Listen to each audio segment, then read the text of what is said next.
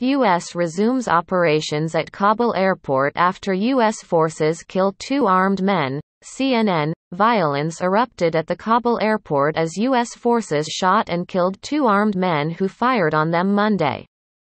The Pentagon said, as the U.S. resumed temporarily suspended operations at the airfield after clearing crowds off the runways. As the chaos at the airport and the tumultuous U.S. withdrawal continued. President Joe Biden was briefed by his national security team about the situation and then flew from Camp David to Washington to prepare to address the nation about the state of affairs in Afghanistan, as the Taliban solidified their control of the country. Pentagon spokesman John Kirby told reporters there had been 2 security incidents at the airfield at Hamid Karzai International Airport, involving armed individuals shooting at U.S. forces. In 2 separate incidents, U.S. forces did respond to hostile threats, and that resulted in the death of 2 armed individuals, Kirby said during a briefing on Monday. He said, there is no indication that the 2 men killed by U.S. troops were Taliban, and added that while the mission at the airport is not offensive, U.S. forces have the inherent right of self-defense. A witness, however, told CNN the 2 men shot and killed by U.S. forces were Taliban fighters and that a 3rd fighter was injured. According to the witness, the Taliban fighters showed up at an airport entrance just as multiple high-profile foreign and Afghan vehicles were trying to enter the airport through the same entry. The witness says that in the confusion, the Taliban fighters shot into the air to try to clear the gate and that the U.S. military fired back, killing 2 of the men and injuring a 3rd. CNN has been unable to independently verify the 3 men were indeed members of the Taliban. Confusion. The gunfire underscored the turmoil and confusion that have marked the sudden U.S. exit from Afghanistan. All U.S. embassy staff are at the Kabul airport, which is now under U.S. control as the Pentagon and U.S. allies work to evacuate personnel. Even as flights began again, the defense official warned that the military anticipates continued sporadic clearing operations if crowds continue to gather.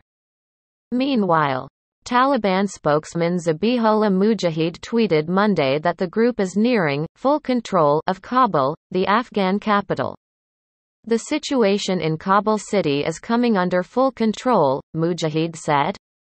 He added that the Taliban have arrested most of the people who were involved in violence in the capital after their takeover of the city and reiterated the Taliban promise that the group would not go from door to door in search of former government officials.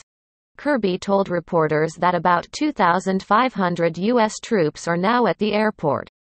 Over the next 24 hours, the Defense Department expects additional forces to arrive, from both the 82nd Airborne Division and battalions from a Marine Expeditionary Unit, he said. Once those additional forces arrive, there will be about 3,000 U.S. troops at the airport by Tuesday, he said. We will continue to expand our security presence as needed, Kirby said. Once additional forces approved by Defense Secretary Lloyd Austin arrive at the airport in the next 2 or 3 days, total U.S. troops will number about 6,000. They will be charged with securing the perimeter of the airport. A U.S. defense official told CNN. The U.S. military had temporarily suspended air operations at the airport while U.S. troops cleared Afghans who had flooded onto the airfield in a desperate rush to escape the Taliban. A U.S. defense official told CNN. Some Afghans had reportedly surged toward departing planes, making frantic attempts to scramble onto and then cling to the aircraft as they took off. Video has emerged of several people clinging to the fuselage of a U.S. military C-17 aircraft as it taxied Monday. There are scores more people watching or following the plane, some of them underneath its engines. Other video shows a U.S. military Apache helicopter swooping low over the tarmac in what appears to be an effort to disperse the crowds. Separate video circulated on social media shows a US C-17 soon after takeoff. At least 2 objects, or people, can be seen falling to the ground as the plane gains altitude. CNN cannot independently verify that anyone was still clinging to the aircraft when it took off, and it's not known whether it was the same plane or whether the crew was aware that people were clinging to it at all. Multiple U.S. defense officials told CNN they could not confirm the incident. Regime change, amid the reports of airport unrest and a sudden U.S. decision Sunday to rush an additional 1,000 troops to Kabul. The leading U.S. military commander in the Middle East met with Taliban officials Sunday.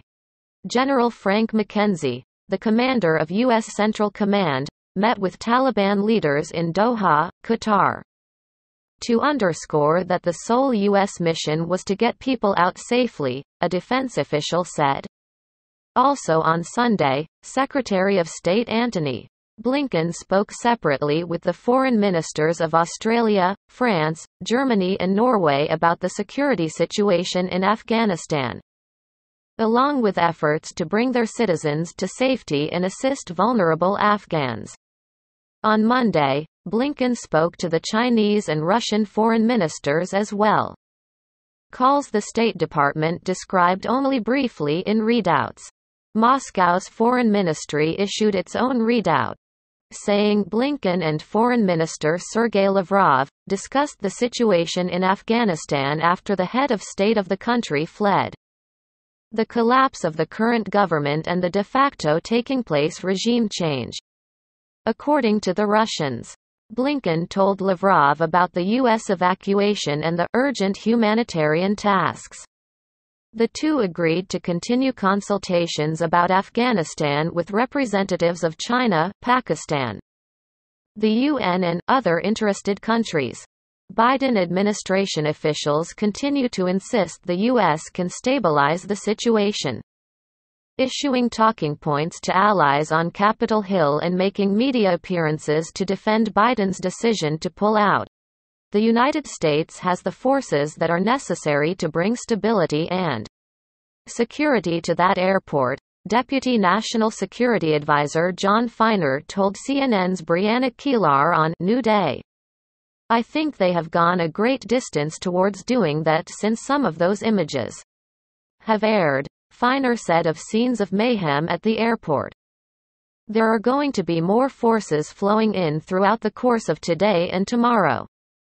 And we believe we have what's necessary to be able to enable these flights to continue as soon as possible, Feiner said. Feiner said the U.S. also issued a warning, making clear to the Taliban, in no uncertain terms, not to interfere with Afghans who are attempting to get to the Kabul airport for potential evacuation. But Feiner also added that those Afghans should wait until they are told it is time for their evacuation before going to the airport. We are asking people, in an orderly way, when their flight is called, Feiner said. And again, this is not going to be just a free-for-all. It can't be, for security reasons. When people's flights are timed, we are asking them to show up at the airport to be present to get on those flights. Not just whoever happens to come to the airport. Accelerating the evacuation. State Department spokesperson Ned Price said on Monday that some 1,600 individuals had been airlifted out of Afghanistan on U.S. military aircraft in recent days. Earlier, State Department officials had estimated there were a total 4,000 embassy employees, U.S. citizens and Afghans, waiting for evacuation. Price said the 1,600 was in addition to 2,000 Afghans applying for special immigrant visas who had been flown out earlier. As the Biden administration prioritizes the evacuation of American personnel from the country, it curtailed the number of government-sponsored evacuation flights to the United States for Afghans who worked alongside the U.S. for the time being. 3 sources familiar with the situation told CNN Sunday. Late Sunday, The Defense Department and State Department announced U.S. forces said in a joint statement that, tomorrow and over the coming days, we will be transferring out of the country thousands of American citizens who have been resident in Afghanistan, as well as locally employed staff of the U.S. mission in Kabul and their families and other particularly vulnerable Afghan nationals. And we will accelerate the evacuation of thousands of Afghans eligible for U.S. special immigrant visas, nearly 2,000 of whom have already arrived in the United States over the past 2 weeks, the joint statement said. For all categories, Afghans who have cleared security screening will continue to be transferred directly to the United States. And we will find additional locations for those yet to be screened. This story has been updated with further developments and details Monday. CNN's Oren Lieberman and Kylie Atwood in Washington. Anna Corin in Hong Kong. Vasco Cotovio in Lisbon. Tim Lister in Spain. Gianluca Mezzofiore in London. Johnny Hallam in Atlanta. And Zara Ullah and Anna Chernova in Moscow contributed to this report.